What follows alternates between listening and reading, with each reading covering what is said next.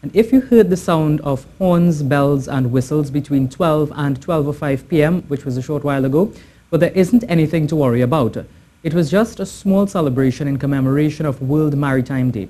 The Ministry of Works and Transport had asked all vessels alongside and in harbour to display dress ship flags and sound their horns, bells and whistles for 5 minutes from midday. Petrotrin carried out the activity in Pointe-à-Pitre and Point Fortin for World Maritime Day, which was introduced by the International Maritime Organization. It is celebrated annually in recognition of the international maritime industry's robust contribution to the world's economy, especially in the areas of shipping.